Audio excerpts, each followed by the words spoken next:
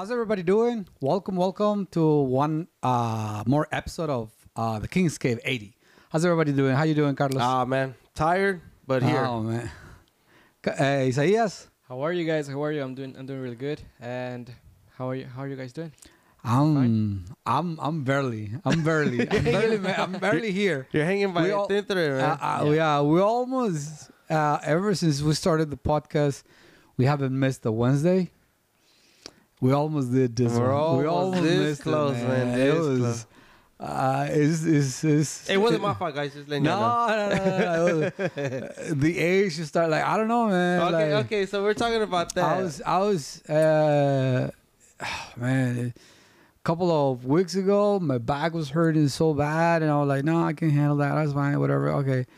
Once the back pain goes away, freaking ankle the size of a tennis ball, man. Like, I was working and I was walking a lot, and I don't even know how it happened. But it's called old age. Yeah, man, for real. What you said, the new 40? The new 40 is a 50 now? Or yeah, the 40s is the new 50. Man, and I honestly, this is I told you when you came in, like, I haven't been in the cave for a couple of days because I couldn't even walk. Oh, man. It was bad. How you feeling now? See, you seem a little better. I'm a little bit better, but I feel like I'm a little bit off. I know what I'm gonna get you for your birthday. No, I know exactly what I'm gonna get you for your birthday. A cane? A cane, yeah. A pair of crutches? A cane. Something like that. You're gonna look like Master Roshi with the cane. Exactly what I'm gonna get you. I'll take it. I need it. I'm not gonna complain. Oh yeah, by the way, my birthday is coming. Oh yeah. When is it? Yeah, I think it's gonna be Sunday. Yeah, so, yes, sir. Happy birthday! Oh, thank you. Yeah, man. I'm a week away from my birthday, and you're feeling it now, huh? You're already feeling it. Yeah, really bad. But yeah, we almost missed a podcast. But now here we are, standing and sitting. But I was about to come and do a podcast by myself with Isan. Man, you can take a hike, man. We're gonna get at some point with Carlos doing a monologue for the podcast. How you been, brother? Oh man, so we're gonna talk a little bit about So I just did the Comic Palooza show. We want to talk about that a little bit. Yeah. How was? I know you went to as a vendor. There's a big show for those that don't know. The show is called Comic Palooza. It is the biggest show in Houston. Yeah. It has like a Comic-Con vibe. Yeah. There's like a lot of people, celebrities, coming over, signing stuff and taking pictures. This year, Marty McFly and Dr. Emmett Brown. Yeah, Christopher Lloyd came. I didn't even know Robert Englund. I have a bunch of Freddy Krueger stuff, and I didn't take nothing. Oh, man. Yeah, but to wait in line, I don't know how the patience. You're not a fanboy. That's why. You're like me. Yeah, I know celebrities and all that, but I'm not a fanboy. I'm not like, I'm not about to make a line. There's probably only one person that I'll probably wait a line for, and that's probably be like if I had seen Michael Jordan. Michael Jordan? Yeah, he will never do that. Yeah, that would be the only. But other than that, I mean, I would love to have Robert Englund sign some of my stuff, but I don't want to wait. There was the people from Back in the Future. Yeah, those people from The Office. Zoo is a pretty cool. Yeah, pretty good lineup. A lot of good panels and all that. So it's kind of like the biggest show in town. In town, yeah, it's a 3-day event. Unfortunately, I missed it. Because of work. And the day after work, like I said, I couldn't even walk, so I had my ankle pretty swollen. But you were there. How was it? Well, the experience, I mean, this is my first... Actually, I never been to Comic Palooza. The first time I go as a vendor. So, I mean, the experience wasn't bad. I expected a little bit more as a vendor. Oh, as a vendor, okay. As a vendor, but... The show, honestly, it was great. I think for spectators, for families, it seemed like a lot of fun, a lot of cosplaying. I never seen so many people dressed up. It was crazy. You should have cosplay as a Harley Quinn or something like that, man. No, there were some guys dressed as Harley Quinn. It wouldn't have been nothing strange about that. Yeah. But no, it was a lot of fun. It was, like I said, a show more for it is a show for for the people. Yes. The vendors, of course, their goal is to try to sell. But this the only thing that I have a not an issue with, but I was a little bit down about is there wasn't that many vintage. Yeah, vendors. That's what I was gonna say. Those type of. Even though I would love to be one day a Comic Con or even a Comic Palooza, I could have been there on Friday. It's not a show that, to me as a buyer, maybe as a fan, but like again, it's weird because I'm not a fanboy, so I'm not gonna make a line to get things signed, or I'm not gonna be waiting for just a picture. So that is out of the for me. And then what else? To see the vendors, but I know there's gonna be very few vintage, and then that's where I feel like.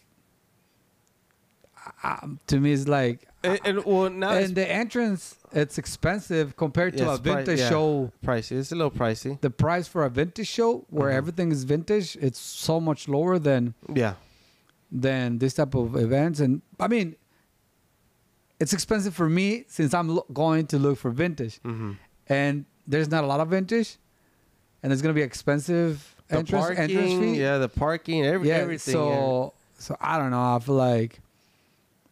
I'm not bummed that I missed it. So that's what I'm getting at is being that this was my first time actually being at the show and experiencing it, and as a vendor more so. I know I wouldn't want to go as a spectator or as a buyer either. You wouldn't know. So okay. No. For the same reason what you just said, exact same reason. I'm not willing to go and wait hours and hours to get an autograph or take a picture.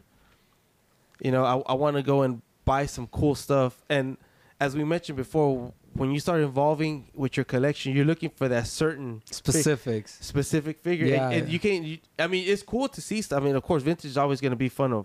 But when you want to actually buy and collect, that's going to drive you to be like, do I want to go? Is it worth going?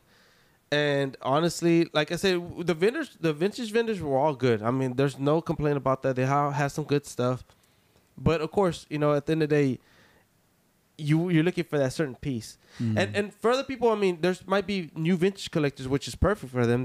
I'm speaking for myself. Yeah. So I'm pretty sure there might be some other people out there that were happy to go out there and find new things or find a piece that they're starting with their collection. I mean, and that's the whole purpose. But my thing is, I seen and I heard. You watch the people. I watch people. The way they interact and the body language, and it seemed like they were there more for their kids, and their kids were more for Funko Pops, anime, and so I mean the vintage, they were looking at it, but their kids were tugging, come on, let's go. So they were, hold on, I used to play with this little, okay, let's go. And so there was a lot of that going on. There's so much stuff. Everywhere you looked, every corner you turned, there was something going on. A show going over here. Somebody's signing autographs here. Somebody's singing over here. They're reenacting a Jedi a lightsaber fight over here. So that's what I'm saying. It's a good experience. It's a really good experience, for families to go and, it's at the end of the day, I'm not knocking it. I just, on my end, if I was to go as a buyer, I don't know how I would want to go. Yeah.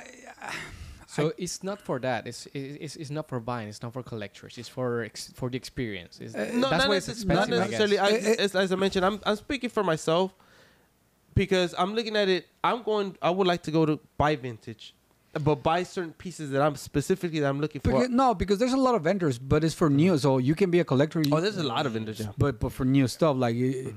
Not necessarily not for collectors, maybe for vintage collectors, because inside the collectors there's, and we talked about this, maybe there's levels, that maybe there's like not necessarily levels but sections or factions, let's put it that way.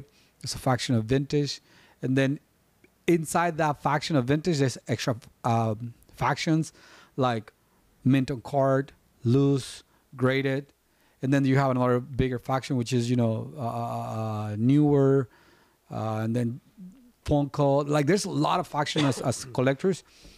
So when you focus on a niche, it's really, especially on vintage, start to get in very, very hard to find the pieces that you want for your collection. I could probably find some G.I. Joes that I'm missing, a couple of small figures, like 15 to 20, maybe $30 a figure that I'm probably missing for Ninja Turtles and all that. But I don't see myself paying $60 for an entrance fee. And then parking. Maybe like and another all $40, that. $30, And then just to maybe go to find it. Like if I go to a vintage, which I would love to go, for example, to the Chicago Toy Show or the Great Ohio Toy Show. But the Great Ohio Toy Show, or it's like 6 or 7, what is it called? Like warehouses of only vintage. So I'll prefer to pay a plane ticket, hotel or Airbnb, whatever, and then the fee, and then just. But I know there's gonna be freaking warehouses, like it's just like a big warehouse full of vintage, and then another. So it's just. I mean, and you've done it already with PowerCon. That's a perfect example. PowerCon, we know PowerCon is vintage. It's mainly vintage. A lot of good stuff. You bought a plane ticket. You went out there, and that's what I'm saying. And I was willing to do the same thing because I even bought a ticket. I feel like PowerCon, now that I see, like the way that I see it, I think PowerCon is somewhere between, I would say, Comic Palooza and the Chicago Toy Show, something like that. I feel like it's somewhere in between because they also have cosplaying, they have panels, but they also have a lot of vintage. And so it's somewhere. I feel like it falls in somewhere in between those two type of events. So I like PowerCon, but I feel like I will feel more at home on the Great Ohio Toy Show and the Chicago Toy Show. Those are the ones that I will prefer to pay a plane ticket and no. But you guys always have in mind to buy stuff. Couldn't you just go because it's the community, because something that is not, it's only with the intention to buy stuff. That's the idea of you just guys. In general. You're talking about in general, right? In general. 20 show? Yeah. No, like I know what you're asking. I know exactly. I mean, me personally, I don't know. I don't know how to answer that. I think I would be more. I think I would be more that I want to go. I like to look, but I do want to. I have that in my mind that I want to buy something. I can't leave without something in my hand. I know how to answer. Like, you can go as for like the camaraderie, but you always have the pocket ready. You always have, because you have to. You're always hoping to buy something. And that's what happens. What happens if you don't? Like, you feel bad. You feel it wasn't worth it. I once went to it was on Pasadena. I don't know. I don't even remember the name of the show, but it was pretty expensive. Then it was like $50, and I was like, oh shoot. And then I walked it over, and then I didn't buy anything, and I was pretty disappointed because I was like, I think that I experienced that. With there's another show that happens here in Houston. I think it's Comic Collector Con or something like that. Retro. No, Collector Con. It's some Collectacon, right? So it's more for a CG.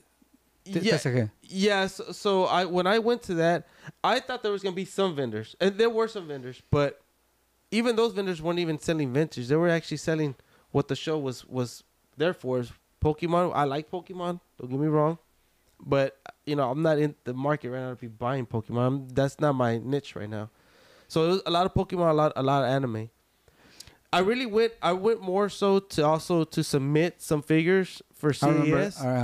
Man, I think I told my experience, like, man, I couldn't wait to get out of that show because it was packed. For one, there was a big panel, but I walked around I did a few circles, and there was nothing that interests me. I'm out of here. Like, yeah. And I think the entrance was like maybe like $50-$60 to get in. I'm like, oh man, like I spent this much money and there was really nothing for me to. When it comes to, and I think we've talked about it before. When it comes to the collection, for some reason the mentality changes, because you can spend a good money for a dinner with the family, with your wife, and you're not be counting how much you spend on that dinner. But when it comes to the collection, as far at least this goes for me. If I go to a convention or a show, I include the money that I spent to get there as part of the collection money, like the monito money. Monito money. So I could have used that money to buy a figure instead of just paying the fee, the entrance fee.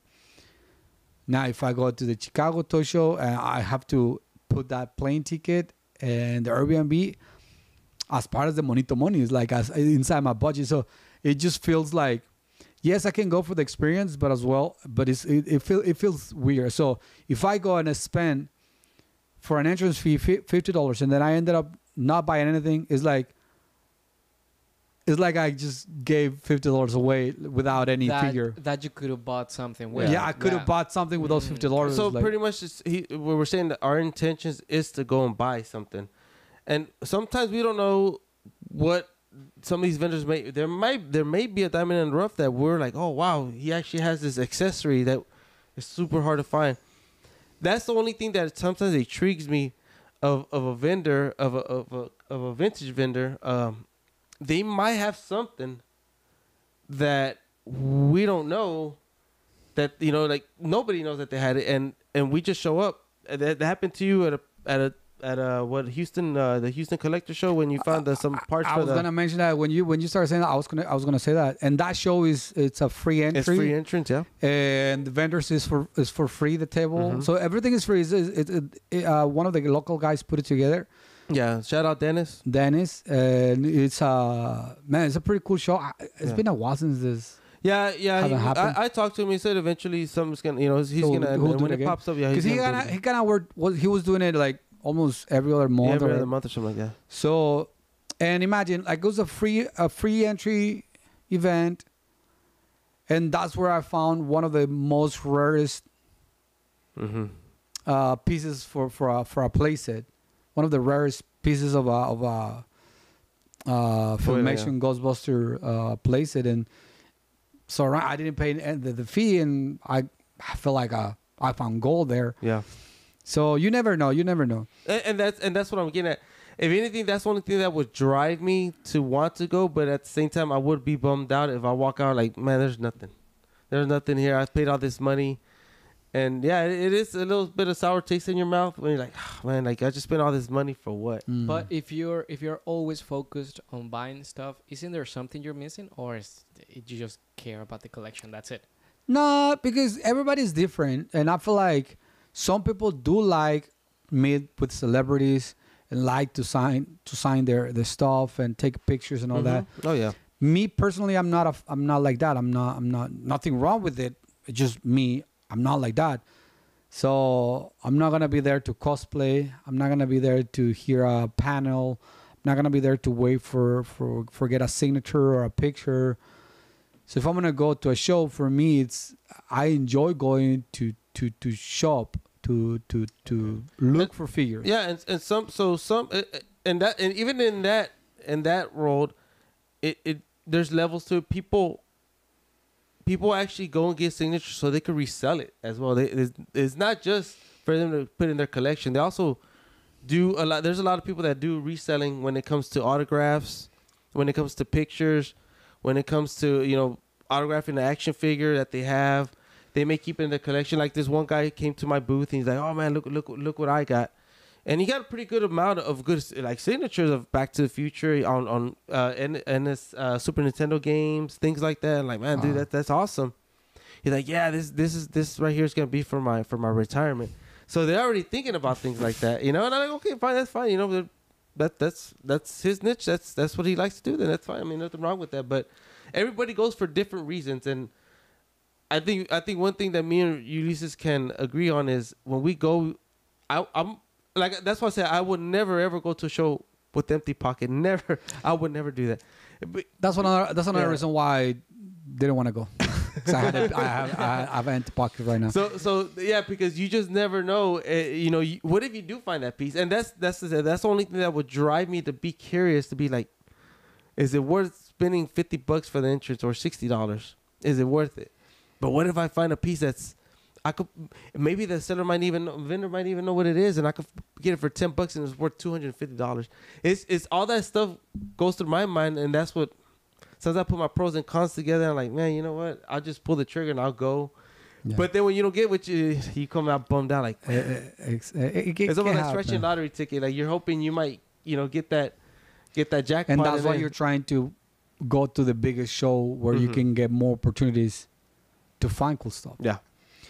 Oh man, how do you feel the complete? Well, it's not a complete deviation from the subject, but what do you think about today's market, man? Like, I feel weird. Let me before you answer, I feel weird because since I haven't gotten anything in the past couple of weeks.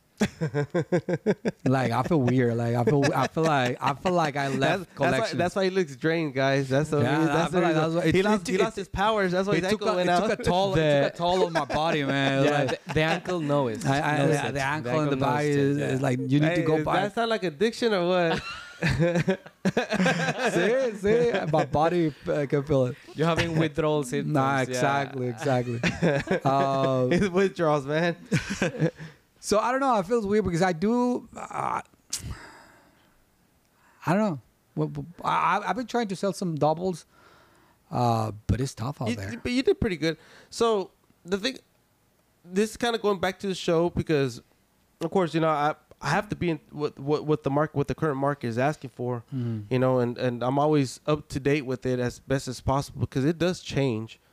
So today's market, I mean, there are some high end buyers, but honestly, there's not as much as they used to, right? Yeah, I mean, and I could tell you from experience at the toy show, I mean, at the Comic Palooza that I did, I mean, I sold volume, but there's some high end piece ahead, and people were salivating over it. They're, oh my god, but they wouldn't pull the trigger, and I was like, if that was me, and I'm acting like a fanboy, we want to say over this figure. I'm pulling the trigger. Yeah. If you find it. Yeah, if you may bargain, whatever, but you're still gonna try to walk away with it, or at least try to. Yeah. But some of these people, I mean, as cool as a piece was, and this goes with the other vendors. Other vintage vendors came to our booth, asked us how we're doing, and pretty much at the same thing. They're like, yeah, man, like nobody's really trying asking if they're the only ones struggling, or well, not so much struggling because, like I said, we were selling in volumes. That's the thing. You're selling $30 pieces, $50 pieces, maybe $100. But when you hit that, when you're reaching 500, 1,000, you really don't see nobody that I've seen spent that kind of money. So I was honestly, with a big show like this, I was expecting a little bit more. And that level, you want to say that? Yeah. But I mean, even at the store as well, people buy in volumes, but they don't. It's very hard to try to find somebody to want to pull the trigger on and it's not that you're trying to make money. I mean, it's a cool piece. It's worth that. That's what the market is asking for. But I don't know if it's today's. I mean, we talked about today's economy. I don't know if that's what it is. But I mean. Yeah, today's market, I think it's still a little soft. There's still some people out there that are buying. I'm not saying there's not, but of course, I would love it to be more. Of course, we would. Everybody would, because then I think if that was the case, there would be a lot more trading, a lot more buying, a lot more. Hey, we could swap collections, we could start a new collection, whatever the purpose is for trying to get rid of the piece. But yeah, I mean, like I said, I was expecting a little bit more on the high end side of things, but I was making my money by selling low end, but in volumes. Yeah. So no, that's good. I mean, it's still. I mean, it's good that you were able to do your profit to get out of with what I invested. Not with red numbers. Exactly. But also it was good business. I mean, Yeah, of course, but I mean, but when you have it, because being that this is my first show, this was actually my first show vending. I've went based off. It's not your first show. It's just first big show. I'm sorry. Well, because you've been in a lot of Palooza- shows. Yeah, yes, okay, yeah, you're absolutely right. So first big show, which is Comic Palooza, the biggest show, in Houston. So, I've heard stories, and I expected a little bit more. My expectations were a little higher than what happened over the weekend. Not saying that I'm not upset about it. I'm not. I was happy with what I took home with me. It was a good amount of money, but I still, and this is where I kind of want to go revert to is, I would like to see more, and not just for me in general, like I say, because I think the market needs it. We talked about making other people making more content on YouTube, and we talked about it before too. And at the show, I talked to a couple of guys, some big high end Star Wars collectors, about the market, about how I think we talked about some of the toy lines that are gonna die with us, I hope the people are hearing this. Let's try to keep the market going. Let's try to. It's not necessarily. We were talking about how some lines will die with a collector, with the age of the but some franchises. I'm sorry, but within some franchises, the lines too. So I feel like, or I don't know if the vintage is gonna keep up going up. You know what I mean? Mm-hmm. So maybe some of those figures have reached their max. Possibly. Or whenever. But I don't know. It just, I mean, the thing about it is it's just like what we always say. If we would have known back then when we bought turtles from Toys R Us or from KB Toys or other local stores, if we would have known these figures, let's say there was some undercovers at KB Toys, and let's just get them and play with them and do away with them. If we would have known what they were going to be costing nowadays, well, we had kept them, of course. We would have kept them and still. But everybody would have. And so what I'm saying is we don't know what's gonna happen, but I mean, to me, I try to foresee it, and yeah, I mean, it's us teaching our kids, I guess, and it's not just so much about buying; it's just keeping the franchise alive, to keep it relevant. And I think I was talking about we talked about Super 7 made like Silverhawks, but have they made a cartoon of it? Like, do kids know what it actually is? No, we were talking about in the last podcast in Spanish with Macarena. We were talking about that, right? So Super 7 made Silverhawks figures, but then who did they make it for? For the kids or for the adults who watched the show? Yeah, because they didn't do a reboot of the show or anything like that. It's just they just went for new figures. So to me, it tells me that it's a toy made already for an old guy, for adults, for a collector.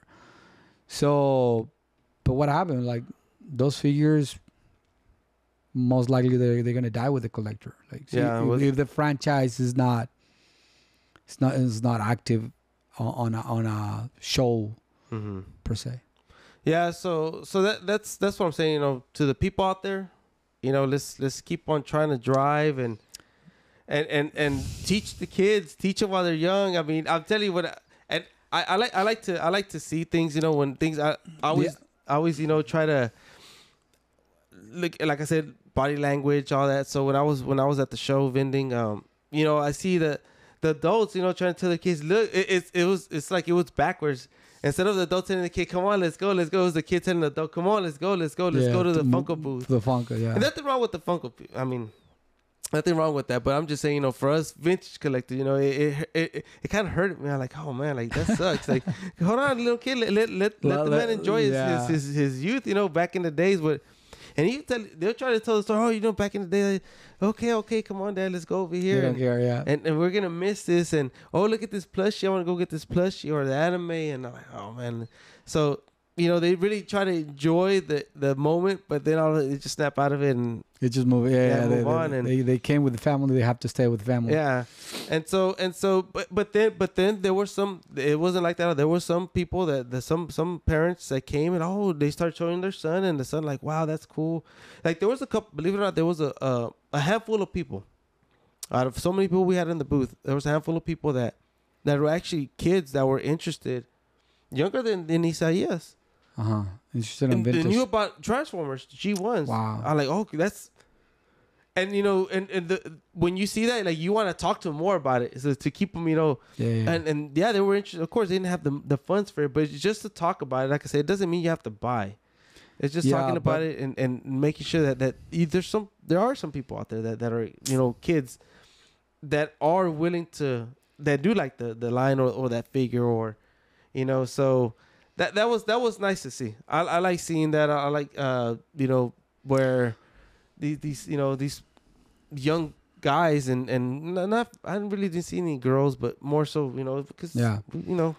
Do you think we've entered a place of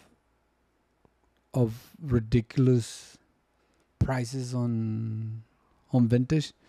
A lot of people complain or even laughing when sometimes you go to one of those Facebook groups and somebody posts a black belt for, like, you know, for a carded black belt for $1,000 or $1,500, and everybody, some people start laughing like, why is that expensive? Or have we entered to a?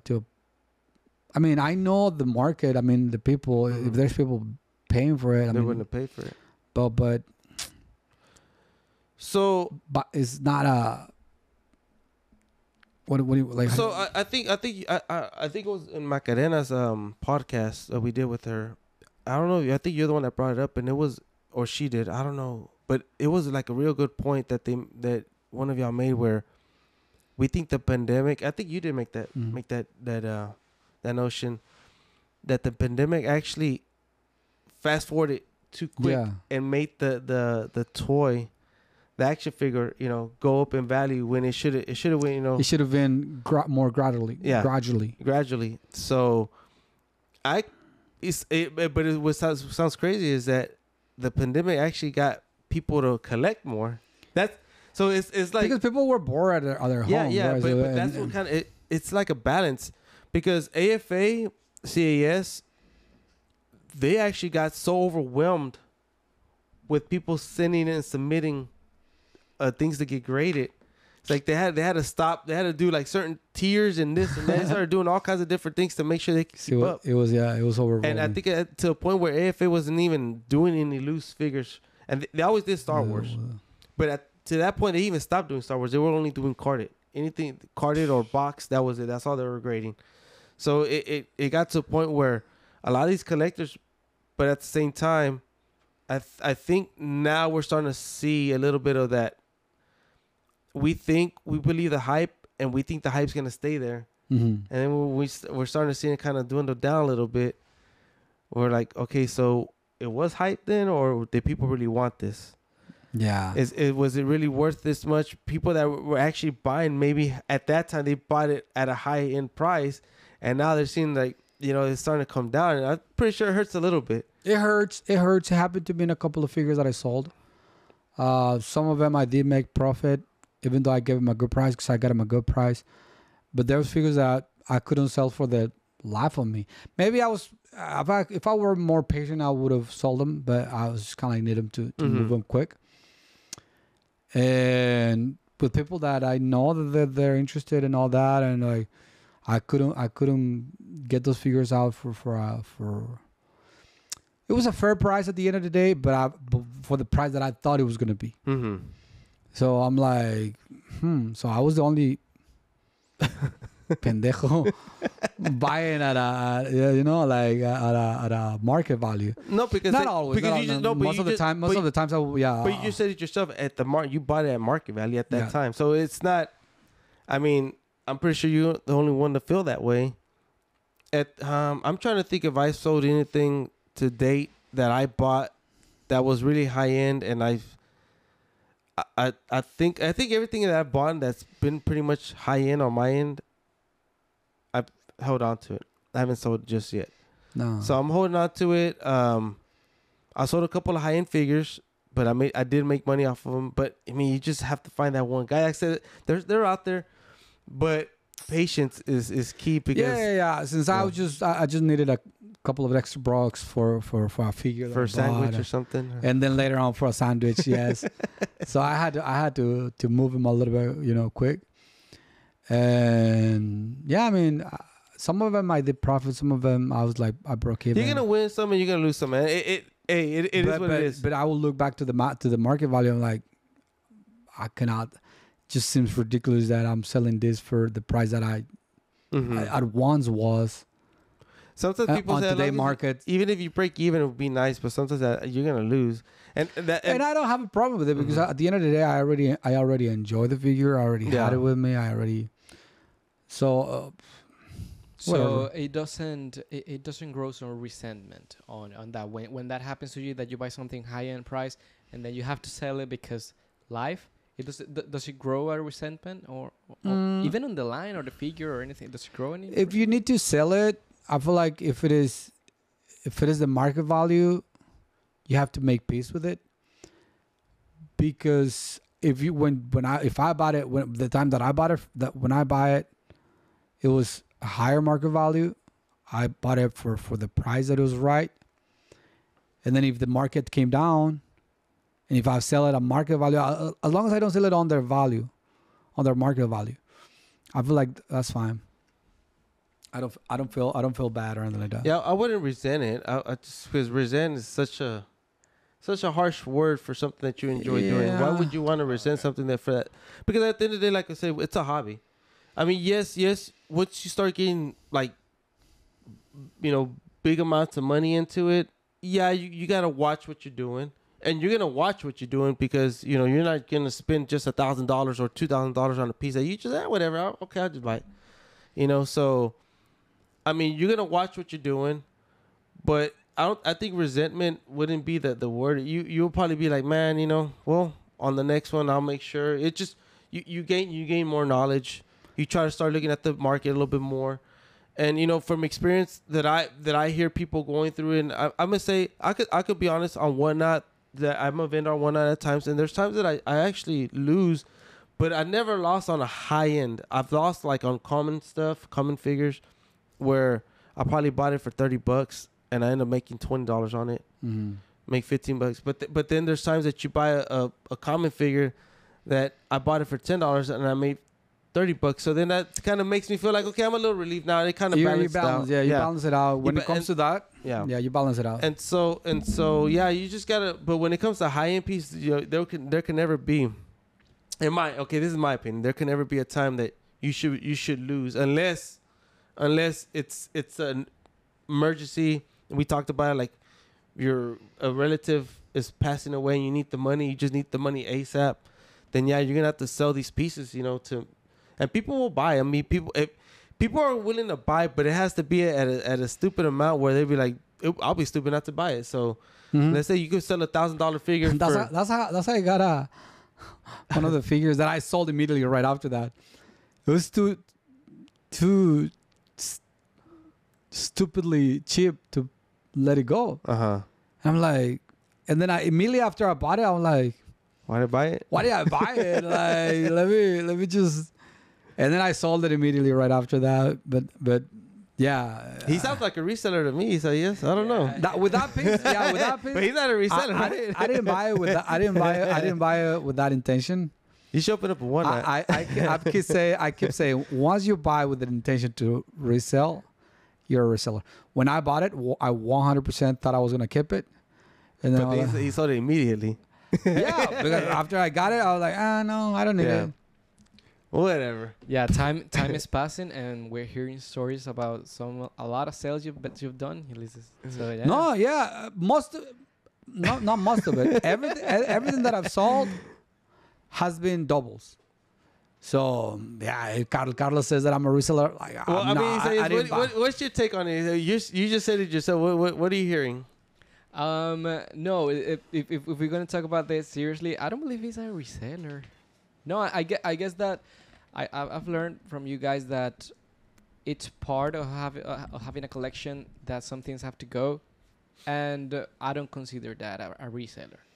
But yeah. Whatever. Yeah, see? Hater. No. Oh Hater, my God! Carlos. Once again, he said yes, Hater, chooses the Carlos. Yuli side. Oh wow, wasn't you? I hate her, Carlos. See, Carlos, nobody follows your crazy. Isn't it like a part of being a collector? Is it something to be like afraid of being?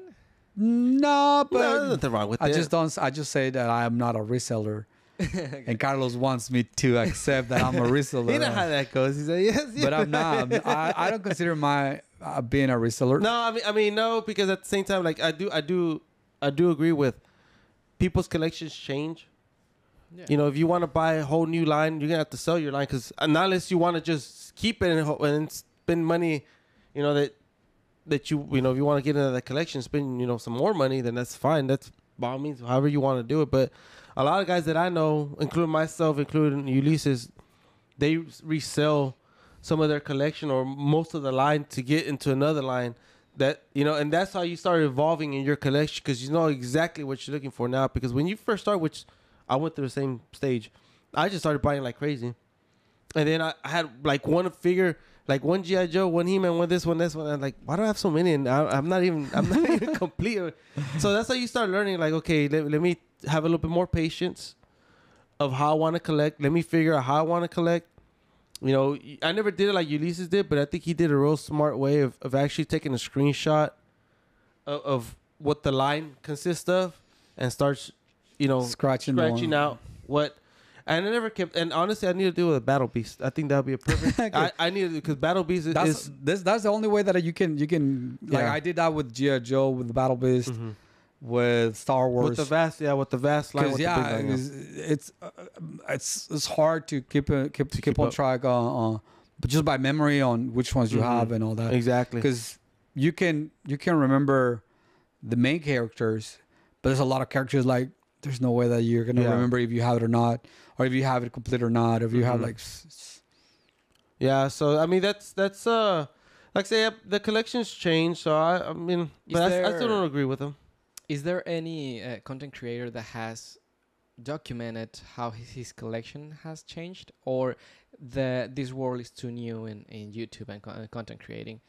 Is that something but there should be some people that. But I'm saying, have you seen it? Because I don't know if I have. No. If anything, I've seen content creators that talk about a new line they want to get into, but they never really get into the specifics of. Okay, I'm gonna sell this piece, and I'm gonna sell this piece to get this piece. Nobody really, and that's kind of interesting what he said. That we never seen no content like that. So maybe that'd be pretty cool. There's a few that I think they don't necessarily say, "Oh, I'm evolving my collection," but just the way that the things that they buy on their content over the years, you see like this is not the same as 5 years ago. 3 years ago, 2 years ago. You can see them evolving, but not necessarily the video is gonna say my collection is evolving. I think that'd be a pretty cool. I think that would be a pretty cool thing because I haven't seen where a person's actually going through it. Like you're actually living it. I feel like it's healthy to evolve in your collection. Like I feel like everything that stays still for a while, at the end of the day is gonna stink. So even within the collection, just moving pieces to another shelf and all that kind of helps you give it like stir it up a little bit. Like you gotta keep it relevant. Yeah, because I feel like at some point just gets same of the same, right? So if you're not buying new lines, at least you move it up a little bit on the display. I've done a couple of shelves changes and all that, but and every time that I do, I go back and look at the shelf and I'm like, oh man, it looks better in this. It probably looked the same in the other one, but just to me, to change it, it's part of probably evolving, or I don't know. It's just the change, just to not stay still. I think it's like he's saying, staying active with your collection, even though you're not buying and you're moving shelf. It may even get you. It could do all kinds of things. It can make you want to. Hey, you know what? I need to continue. This line is still not complete. Let me start looking for start completing this line if it's not complete, or hey, you know what, maybe I need to buy more acrylic stands to display better. I mean, if you stay active, you're always going to find something that your collection needs to upgrade or to evolve. We want to say that, or to be like, you know what, I have no use. I haven't even touched this collection, this shelf. Let me get rid of this. I think I want to get into this now. When Ariel sold you his Sam, he let go that line. He's not doing muscle much anymore. I don't think he's buying anymore. I think he still has muscle, but he still has the one. He has the 4 dogs. Oh, okay. Like yeah. Oh yeah, I was gonna mention that maybe that's one of the examples of someone taking a step away from. He made a conscious decision. That's why I kind of started telling him, because I heard him in a conversation that we had. He says like, I already gave up on this line, and this happens to many of us. Maybe not because of the rarity of the species, but maybe because it's too vast, it's too big, or you just. I was collecting Dragon Ball, but I was collecting the SH figures, and then I decided to go a little more like the old vintage, the way. So I it's the same franchise, but I decided to sell the Dragon Ball that I had, to buy the vintage Dragon Ball. So you either evolve, but I feel like sorry, let me go back to that. He made a conscious decision, like, I'm done with muscle mods. Like, I'm not gonna complete the line. And he's a completeness. Completeness, yeah. He's a completeness. So it means that he has to complete all the lines that he collects. And since the dogs, that mean the cats and all that, those are super, super almost impossible to find. I think that's what you know. He says I just give up. I give up on that. And well, he decided to trade me with the. And it benefited you. And at the day, he got you know, his other line is TNMT, so he got really good turtles. Fire, yeah, he got some really good turtles. So at the end of the day, I think it worked out for both of them, because you know that honestly, I think that encouraged Ulysses to go even further deep into muscle muds and start buying prints. And that was one of the it was kind of like at the same time, but one of his one of his conditions was, if you find the cats, I'll sell you the Sam. I'll consider selling you the Sam. So I'm like, maybe when I saw all the prototypes, like, okay, maybe not the Sam, not the cats, but if I get all these prototypes and I get all of this from this line, maybe it's kind of like an equivalent. He might consider, yeah. And he did. I'm like, that's pretty cool, and I appreciate that. So yeah, that's awesome. So I have a pretty. It's still incomplete, but I think as complete as it's gonna. Yeah, I never seen for the muscle muds. Yeah, muscle muds as much as a complete line as the one that Yuli has. I mean, there might be some out there. I don't know, but you know, as we talked about I have some pieces from some private collectors. We talked about, you know, we don't know what they may have, but as of right now, I've never seen anybody have a muscle mud line like Yuli's. So I mean, it's pretty rare. Cool, you know, it's cool to see actually, damn near every week. So, I mean, yeah. And at the end of the day, like I said, it benefited both of them. I mean, I'm pretty sure Ariel's happy with his black belts, because I know he's been wanting them, and he got them. He didn't have to wait for the grading. He got all that. Everything was pretty much handed to him. So it worked out for everybody. Everybody won. That's what I'm saying. It worked out for everybody. I think it was a mega trade, and everybody, you know, did good on that one. So, guys, and I want to mention something. Coming back to the first one of the first topics you talked about people, of lines that are gonna die because of the collectors are getting old. Do you think that is a specific lines, or is a complete thing about collection? Do you think collection is something that's gonna? No, leave? I think collection is gonna continue live on. Mm-hmm. There will be people that's gonna want to follow their parents, their dads, or their moms' hobby or passion. What I think is some of the lines, some specific franchises that were never kept active. And we mentioned some of them, like Bravestar. I love Bravestar when I was a kid. I still love it. It was so cool. but they've never done a reboot of the cartoon or a movie, or they don't have anything planned for it.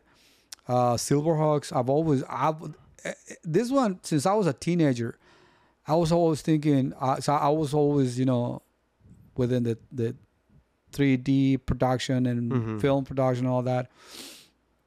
And I always like wanted to somebody take on the Silverhawks movie or do something with reboot or live action or something like that. And I think honestly, I think a movie of Silverhawks would be awesome. I think Silverhawks has like a lot of potential. It's anything Star space. Wars, anything space mixed with Thundercats, mixed with like it's got a pretty cool storyline. I guess I think honestly, if somebody were to actually make a movie of Silverhawks, I think it would be cool. Pretty cool. Yeah, I think so. With today's technology, I mean, but still nobody jumps on it. So I feel like those lines that, and then versus the ones that stay active, like we have Ghostbusters that they recently got a movie out, and now we're planning they have another movie coming out, and then we have Ninja Turtles with new movies, with new projects, new series, yeah. So there's those toy lines. I don't believe that they're gonna die. Okay, let me give you an example. What do you think? I mean, I don't know if it's gonna come out, but they said. So, do you think a new movie like Biker Mice? You heard about Biker Mice, right? I've heard. Do you think that's gonna revive the franchise, where it's gonna bring them back on top? Depends. It depends how they. It has to be something very well done. It has to be very well done. Well, because it has to be for kids and adults. So you cannot do an R-rated movie because only adults will see it, and then those who will see it is the people that already know about him. Yeah. So you have to make it a kids-friendly, like the Ninja Turtles did, to involve to bring a newer generation. Yeah. So, but if you do it too kids-friendly, the original fans are gonna complain about it. That's what I'm saying. Like you have to do a very well done movie. That's what I'm saying. I think to me it's difficult because you have to capture the old audience with the new audience, and that's something's hard to do. Yeah, that's what I think. I think it's people just think just slapping a movie together and let's take it out there. It's gonna work. I mean, look what happened with He-Man. When He-Man came out with the movie, I mean, the kind of franchise went down a little bit, and that was when He-Man was actually He-Man, yeah. And so that's why I was like, man, things like that could really hurt a franchise instead of helping them. Yeah, and so I mean, what other movies can we say that happened? Pretty much what happened to He-Man? Well, like Knights of the Zodiac or Saint Seiya or Caballeros del Zodiaco. They've done a couple of tries on movies, and I didn't even know they did that. Yeah, it just. But it was animated like cartoon. One of it was last year, and it's on Netflix, and really, I don't know if it still is on Netflix or not. The hell? I tried to watch it, and I couldn't even finish it. Like, it was like so bad. Wow, I didn't know that. Yeah. And they tried to do it Netflix. And what was the name of it? It was actually called that too. Knights of the Zodiac or something like that. Yeah. There's a movie and there was a cartoon, like a reboot of the original cartoon. Both on Netflix, and okay. No. And at least not for us, the older audience. No. And you guys personally have lost any percentage of love for a line? That's something that you have felt, or not really? Oh, that's a good one. Like let's say Silverhawks that you're mentioning, they haven't done anything in ages. Do you feel like a less of a fan? No, because the nostalgia is too strong. If you watch, you could probably lose an interest on, and this is where I feel like some people come from when they say, like, if you didn't watch the cartoon, you shouldn't be collecting. I don't believe in that, but I do feel like I will lose interest on a line that doesn't have the nostalgic factor. rather than one that I've actually saw when I was little. So no matter how many years pass, that memory of me watching Silverhawks or that memory of me watching Bravestar, that's not gonna, that's not gonna pass. So I still, and that's why I tell some people don't watch the shows nowadays. Some of them are like super slow, and they're gonna like. And it's funny because people actually like guess that we had. I mean, I haven't heard was oh no, I watched it and everything. I fell in love with it again, the franchise. Now they're like, you know what, we've seen it. It's boring. Yeah, it's slow. boring because it was made for kids. And then, I'm the only one that could tell you that I could watch Ninja Turtles. It's not only you're not the only one. I've heard a couple other people that the Ninja Turtles. It's one of those cartoons that you can still watch. It's a little tacky, but it's they always have punchlines. They always have some something funny. And I think if anything, that's what it was very well made. It was very well made, Yeah. and I don't know. I feel like. No, you do not lose the love for a toy line. I believe if you watched it, if you have that nostalgic collection. So, You know that you know what happened to me with Marvel. I grew up watching Marvel and watching every movie every year at the theater, all of that. But they started doing too much, and I lost love for it, and I don't feel nostalgic as of now of those movies of 2008, 2010. I don't think it was too much. To me, I don't think it was too much because I will consume everything, every movie, everything that will come up. I will still watch it. It was just. Can you say? Can you say that because there was change to I it? feel like there was a change of focus on those. Like change of characters, change of. I mean, if it's been 2 years or a year and a half that I don't know anything. I just lost interest. But to be honest, it was everything they've come up in the last 2 years. They've said not only you, but it's just they lose. The ratings are bad. It's not only you. Yeah, it's not you. Yeah, and I have seen that. It's not only you or me. Is they're doing something wrong. So that movie of Deadpool Wolverine is supposed to like bring the. They're gonna be the reason why the MCU is gonna revive. Revive because hopefully they do something good with it and they continue with that line because they try to go more like of course from there they're saying it's gonna come to Secret Wars now from after that, so that's gonna be cool. The Secret War, that's when you have like all pretty much mutants and Avengers and all that, so it becomes a big old collision of superheroes fighting one another, and that's what you want to see. I mean, but. Yeah, I agree with what you're saying. And exactly. The past 2 years has been, MCU kind of went down, and I mean, it's like I think some people aren't. They're like we said, some people aren't ready for change. They're just not. And but it was too obvious of a change. It was too forced. It was an ideology. It was more based on an ideology than an actual. I don't know. It was just weird. They nerfed a lot of characters to give other. I don't want to get into specifics, but it was more. I mean, because they're following an ideology that not a lot of people it agrees on that one. And I feel like they want to shove it on your throat, that type of ideology, and people notice and like. Fuck that. I don't like that. Yeah, they were going. They were not buying it. They were not going for it, and they realized that. And hopefully this Wolverine. Yeah, Deadpool. supposedly this movie is supposed to be. They're supposed to revive the franchise, and I kind of do. I see it. I'm hoping it is because I mean, us. I'm an MCU fan too. I like Marvel. I think I don't know who doesn't, but the DC fans. But they're waiting. Well, they're hoping that.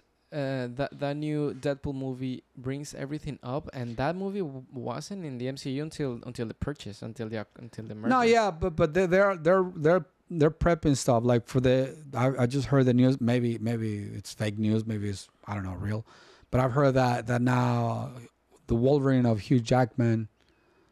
It's also signed for the Secret Wars movie, so they're trying to link things together to keep the vibe and the hype going.